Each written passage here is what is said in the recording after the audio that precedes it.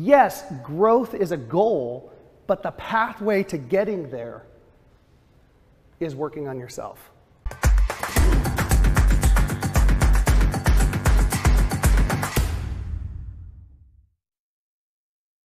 How easy is it to shift to frustration, to experience the emotion called frustration? How easy is it to be stressed? How easy is it to be angry, even? How easy is it for us to be distracted?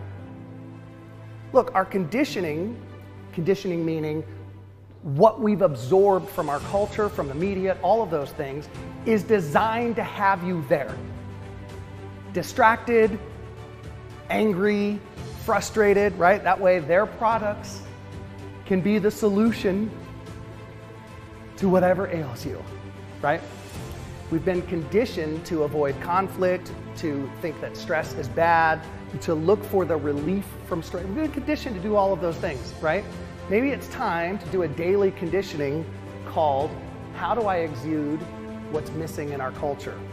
And start with your family. Start with your loved ones, right? Ask yourself when you're making a social media post, is it portraying or providing some of these?